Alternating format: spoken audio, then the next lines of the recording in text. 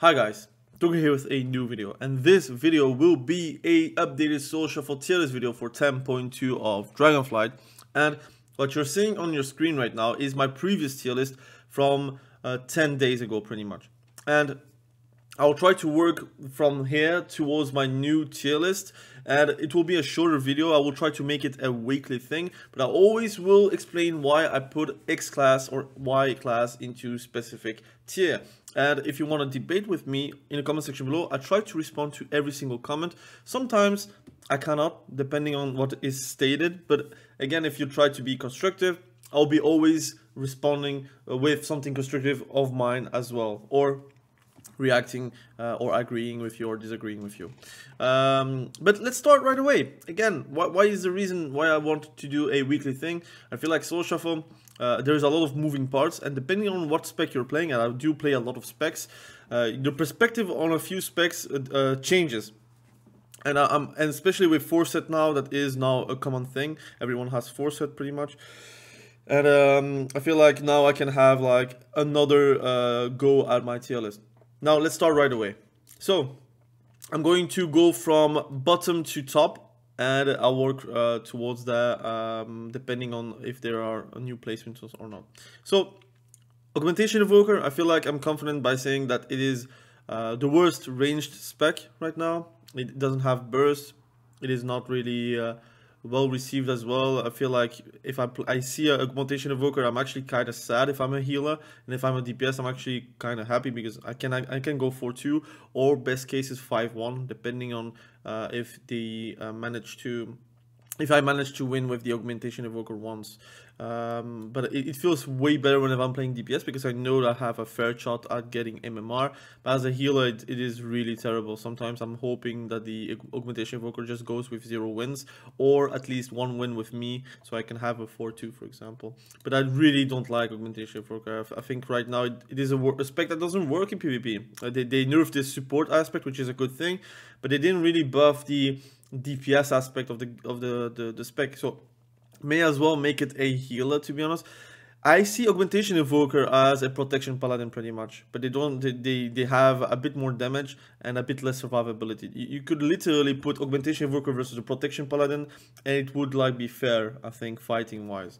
But again, I don't know what they can do with it. I feel like they need a whole rework also for PvE, but I think we'll have to see for next expansion what they're going to do with it. Frost Decay, I feel like it's still probably one of the worst medias.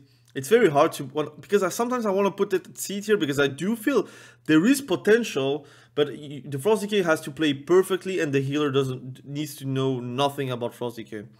Because if the healer knows, he's just going to pop a CD while you are popping a CD. And if you have allies that know what's going to happen, he's going to disarm you. You're going to trick in the disarm because you want to have your go. He's going to stun you. You're going to Iceborne Fortitude because you want to still go for your go. You're going to get an AMS on you because you don't want to get CC'd while you're going to do a go. And then you get a fear and you're going to Lichborn, and basically you have nothing else.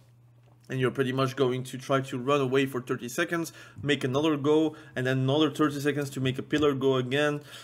It's not ideal. It's a subtlety rogue, but it feels like, again, the damage is on par, but the survivability is not there. He doesn't have double vanish, he doesn't have cloak, he doesn't have evasion.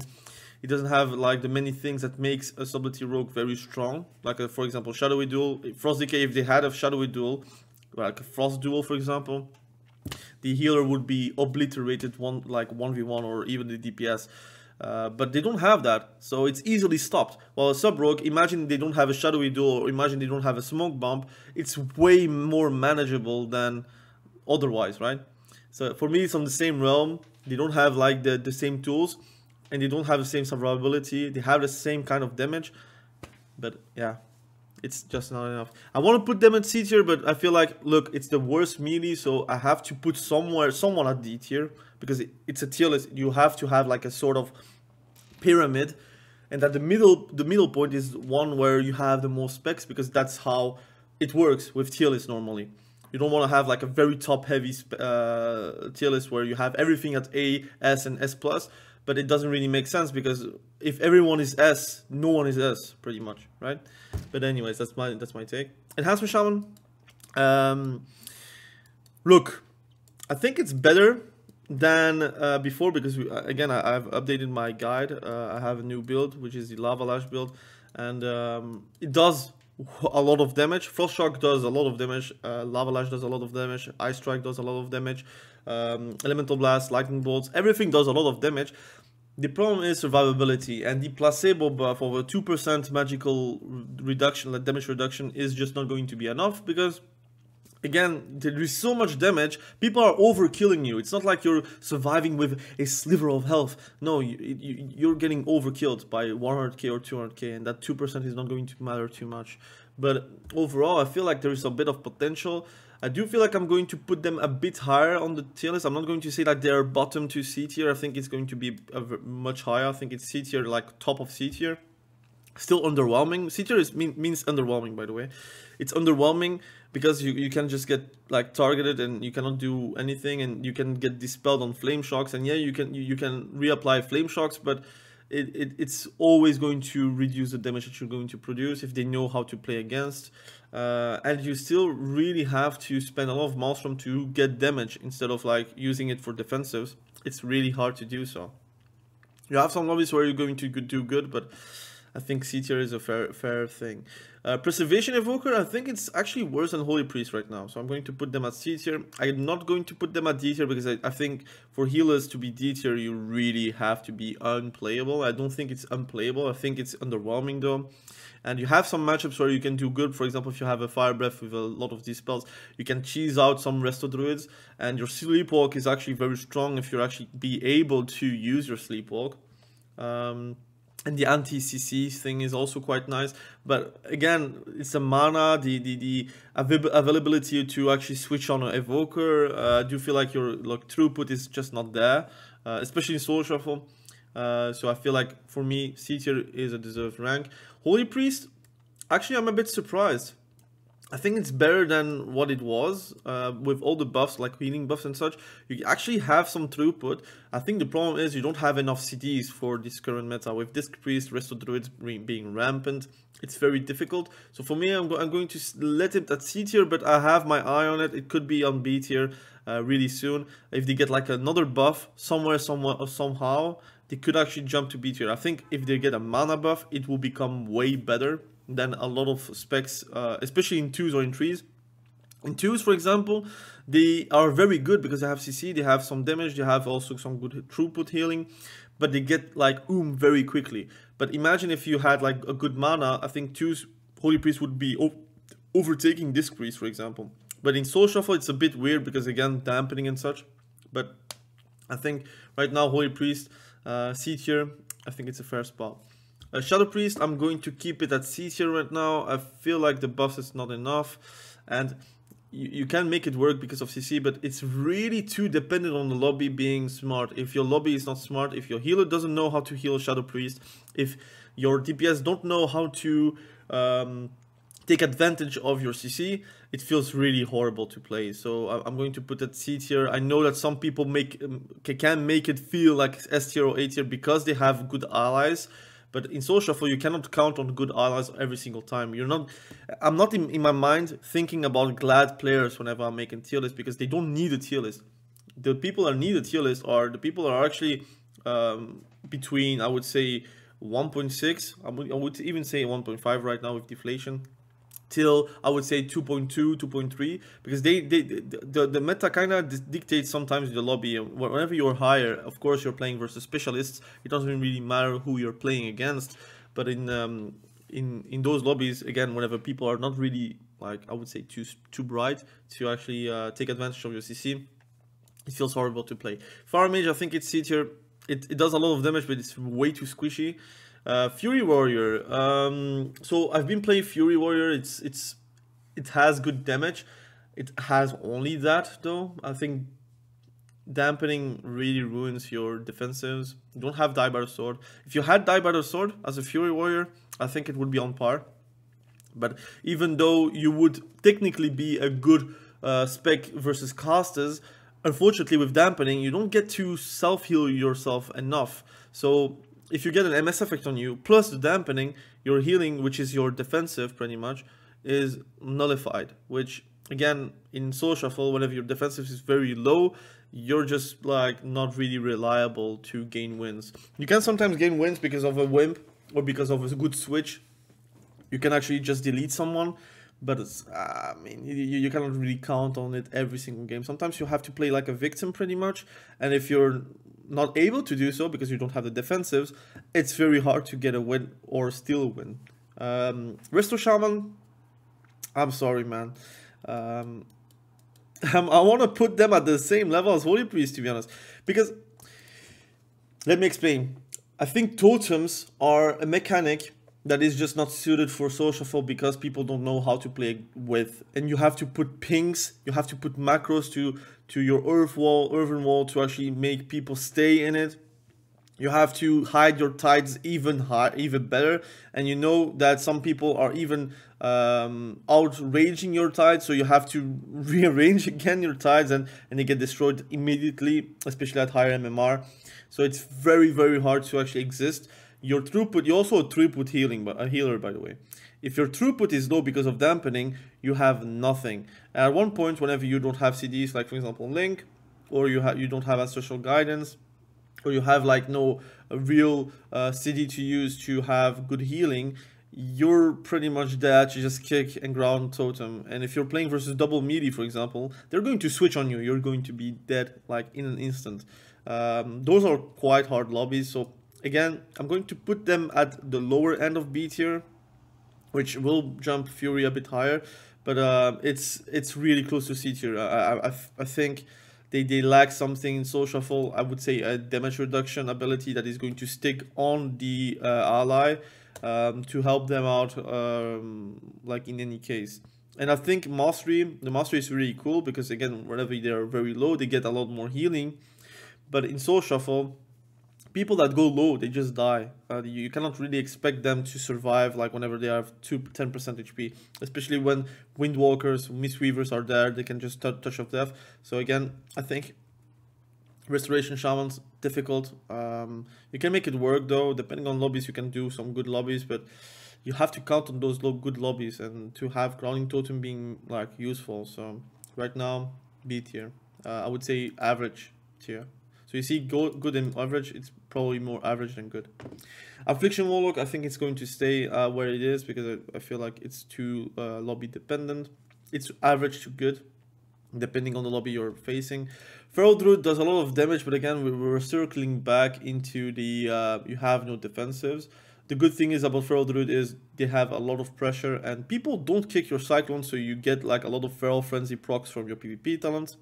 And since your foresight also scales with your Feral Frenzy, it's all like a accumulation of a lot of damage that actually can make you win games. But if people know how to focus a Feral Druid and kick Cyclones, you don't have a lot of value. So right now I think it's good, but I don't think it's like B+ category. Okay, Survival. I think Survival will go a bit higher on the tier. I think it's around here. The reason is that actually the foresight, come to think of it, it actually adds a lot of bomb damage and it can surprise a lot of people. But I still think like it's really dependent on the user even more than anything, and also you're depending on lobby as well. Also dependent on the healer knowing how to heal a survival hunter. It's very squishy. They feel like very dependent on allies to actually land a kill. You cannot really solo carry, in my opinion, except if you're very good. But again, you don't wanna make a tier list based on people that are very good, because again, those are exceptional players. If your average Joe is playing survival hunter, your average like gamer that is just playing for relaxing, he's not going to overperform to the case where they are going to jump 3 tiers, for example. But a pro player would make survival hunter like way better, of course, but I don't think right now it deserves a higher than that. Hunter, although they get buffed, I feel like they still B+. I think it's easy to stop. You have a lot of damage though, but People know that you can just let them cast aim shot, and you have to just stop rapid fire if you can. Of course, don't let them like cast aim shot every single time, but rapid fire is like a safe route to dying, I would say, if you let them cast like a full one, especially with the foresight. If they get the proc, he can delete with a rapid fire. While aim shot, it's a bit slower, depending on if you have true shot or not. And just in general, I get more success by stunning or disarming whenever he tries to do a rapid fire than whenever he does a aim shot. Of course, sniper shot, you have to stop it because it does a lot of damage. But I think right now, although they get a lot of buffs, I don't think they are like in a great spot. They're in a good spot, like it's above average, like it's above good, it's B+. It's really on the verge of being A tier, on the verge of being B tier. But they are not bad. So again, I'm going to keep it like this. Outlaw Rogue is going to jump to A tier in my opinion. It's very strong. The damage is actually very high if they know how to play. But I think the majority of people that I've faced, they know how to play because it's a very niche spec. So if they play Outlaw Rogue, often or not, they do know how to play it. But also, they have a lot of CC, a lot of survivability compared to other specs. For example, Survivor Hunter, you have to know how to play, but again, your survivability is still there. That is going to keep you down. While Outlaw Rogue, they have CC for days. They can literally be annoying to play as a caster. If you're casting, he's going to kick you. If he's not going to kick you, he's going to stun you. If he's not going to stun you, he's going to E-camp you. He can blind you even to gain time. Again, they can re-stealth or they can shadow dance into a cheap shot again. They have ways to make you not play the game. And they can do that for the healer. And Soul Shuffle, the healer being CC'd is like a death sentence for a DPS that has no CDs to use. So I think A tier is fair. I think like middle of A tier pretty much, depending of the rest of the tier list. Holy Paladin, I'm going to keep it at B+. I think they get even nerfed, so like mana wise, so I'm going to put them a bit lower. But it's really like meta dependent. If you're playing versus all arms warrior, windwalkers, fury warriors, feral druids, your like blessing of protection has a lot of value. But if you're playing versus like a frost mage, destruction, warlock, goodbye, man. You don't have a lot of things to actually help you. You're also super kickable as well. So overall, I think versus casters, which in my opinion is still a caster meta, it's very difficult to exist. Fistweaver or mistweaver? Let's talk about fistweaving, right? Fistweaving, I think they can jump into A tier. It's actually strong. They still can perform very well. A good Fistweaver is going to be a poison for the enemy team, and with the meta currently with demonology, warlock, and BM hunters and such, and unholy case, you have a lot of pets to hit, so you can keep on healing, and you can also cleave them, so you have even more healing. So for me, it's going to be A tier, but really on the verge of B+ instead of S, right? So they're very close to B+, but they're higher than currently. I feel like there is some separation needed between Holy Paladin and Mistweavers, which I'm going to call Fistweavers because often or not you're going to face Fistweavers. You have some casted Mistweavers, but I feel like they're easily stopped in Soul Shuffle, and it's very hard to talk about a worst build, I would say, for a spec, because I'm not going to talk about a kill command spec for Survival Hunter, because it's not going to be a kill command spec. It's going to be the normal spec, the good one. So let's talk about the good ones whenever I'm talking about a class going into a tier. Windwalker, actually all the buffs and all the things going on, it's sleeper OP. But I'm not going to say it's S+. I'm not going to say it's S, but I do definitely think it's really top of A tier. Let me explain. They have a lot of damage. The 4 set, I would say the 2 set, but the 4 set also reduces the CDs. But the 2 set brings you like insane amount of damage of Blackout Kick, and Blackout Kick gets even more buffed. Now you have Dance of Chi-Ji getting buffed. That's interesting. I don't know if people are going to switch towards Dance of Chi-Ji. I don't know what they need to give up for that. But it feels like they're going to get even more damage outside of their CDs. And even if they have CDs, it's going to be even higher because of all the multiplicatives that you have on your talent trees. Also, I think You have very good defensives, and again, I'm a bit disingenuous because I always say I don't judge people for like playing way better than what they're supposed to be. But windwalkers, if you know how to play just a tad bit, you don't play like a warrior. You still try to avoid damage by TPing and TPing back. If you're like face tanking everything, or if you don't try to line a chaos bolt, if you don't have a kick, you're playing it wrong. Because you can literally TP out, he's going to stop his cast, you can go back and you have time to actually stop the chaos bolt, which is going to occur anyways, for example. And I'm talking about destruction walk, but I could be talking about everything on the tier list, right? If you actually can kite a bit, it gives you a lot of survivability with also a touch of karma, and then you have dampen harm, and then you have also dispel magic. I don't know how it's called, I think diffuse magic, excuse me. So you have a lot of things that are there that is going to help you, but you have to press these. You have to use your TPs. If you're playing without a TP, you're playing something like, it's like a warlock without TP, or a warlock without portal. You're not playing the spec, right? So you have to play the spec, and you're going to have a lot of performance, I would say, improvements. Retribution, Paladin, and Arms Warrior are going to stay on this tier. I feel confident that they're not going to be better right now, except if a meta changes or if they get a buff, but I don't think they're going to get a buff significant enough. Also, overall, they will get a lot less damage because of the trinket changes that are going to nerf the primary stat. So overall, you're going to be a big loser in this patch, and it will be until January probably, because they're going to do a holiday stop, so they're not going to balance anymore until January probably. So I expect them to stay there. At least that's how I feel right now with the meta. Frost Mage, I think I'm going to let them at 8 here. I think it's very strong, but I think it's stoppable, and it depends on who you're facing as well. Devastation Evoker, ooh, that's going to be a surprise, guys. That's going to be a surprise. I think it's S tier. I think Devastation Evoker is scary as hell, man.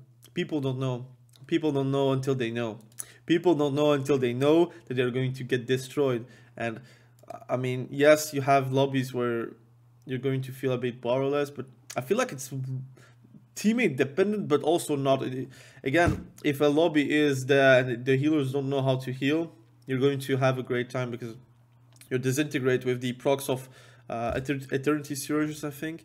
Or yeah, Eternity Surges are going to like give a lot of like damage for free. Fire Breath is there still, but it's not like the all or nothing ability that it was before. Now if you can actually spam Disintegrate, just do it. It does a lot of damage. It actually makes me want to play Devastation, although the race, I don't like the race, unfortunately, because it feels like a bit like whimsy. But I wish it was a bit different, but it does look fun to play. It's still a bit like of a broken spec in the regards of it's all or nothing. It's either like top of the tier list or bottom of the tier list. But right now, I think it's a lot less cheesy than it was before. Assassination Rogue, I'm going to let them at 8 here. Although a bit higher. I think Assassination Rogue right now, they have a lot of damage, they can carry games, but you're still very squishy. To be honest, I'm going to keep them there.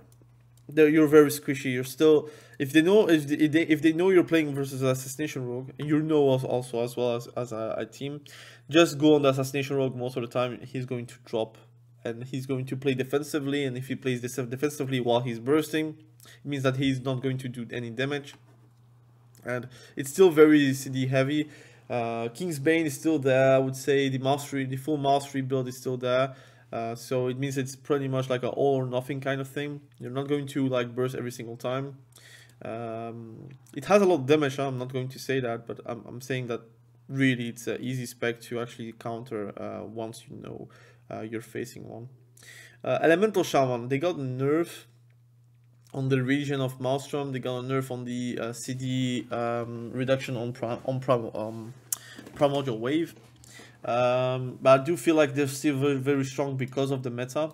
I'm not going to drop them. Maybe there, maybe like this.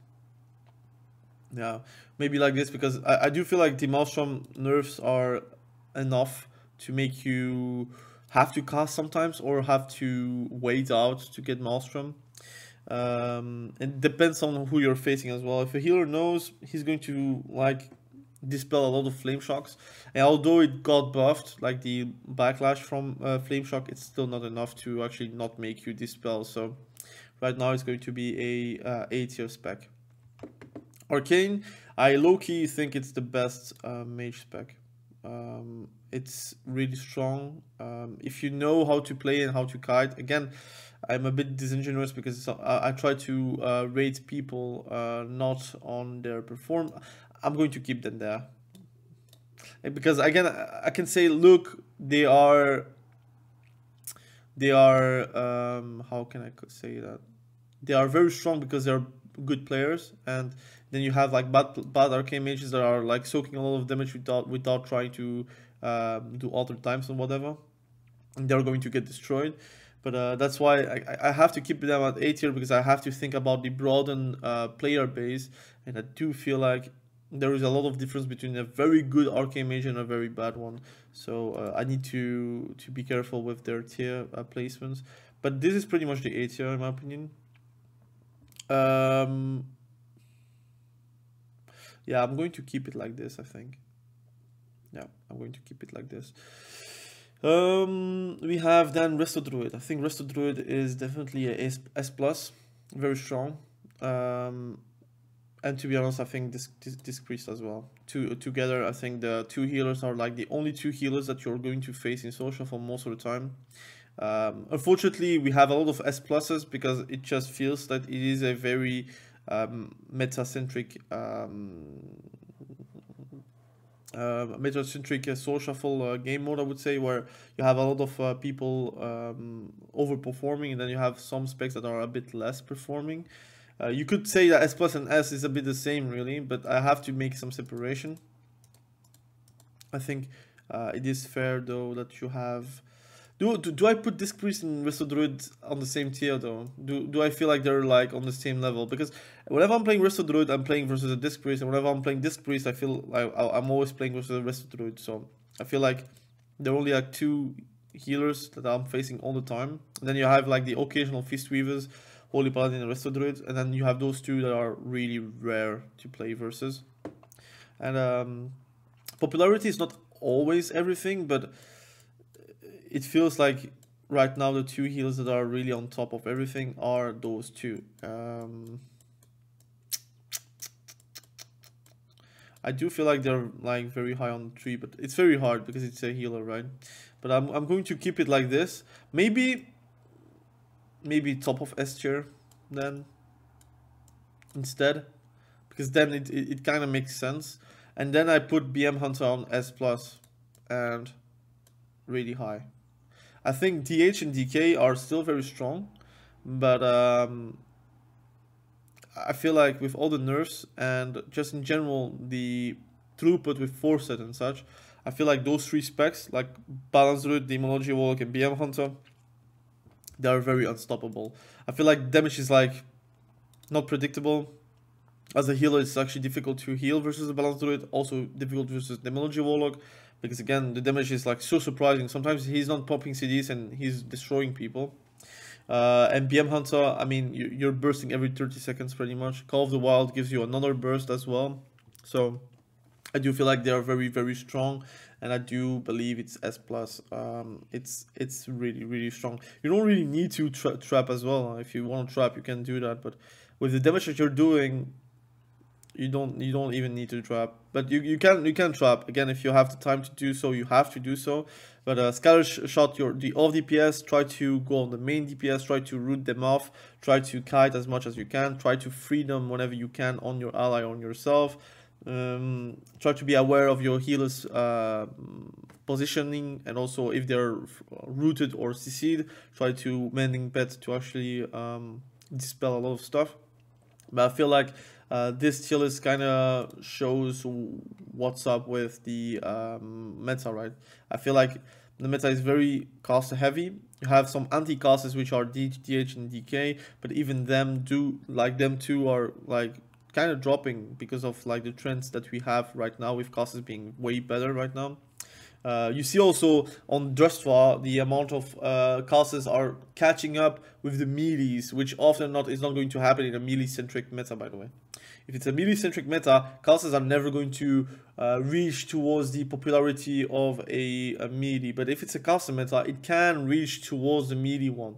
And that's what's happening right now. So for me, this is the tier list. I updated a lot of placements. I do feel like, again, those 5s, they could be interchangeable, like I said. Depends on perspective. And those 5 as well, depending on perspective, you could like make them higher or lower. The same, like those 2 healers are like, as if there was a separate healer tier list without accounting of the DPS, it could be S+. But I'm trying to account them together, so I'm trying to see, look, those 2 melees, they are just, I think, in my opinion, a bit worse than the 3 classes here. Destruction Warlock is a bit better than Subtlety Rogue, which is a bit better than the Devastation Invoker. But I do feel like those 2 healers are better than those 3, for example. But it's very small margins. It's still S tier, but it's very, very small where they're placed towards each other. And that's the explanation I try to give. Again, thank you for watching this video. I really appreciate you. Hopefully, you understand the tier list. Hopefully, you're agreeing with me. If you don't, that's not a problem. We're here to debate and to actually share ideas. So if you want to share your ideas, your commentary, your feeling about the meta, please do. I know a lot of specs still have issues and they need a rework or they need a buff, but be sure to check it out and let me know what you think about this tier list.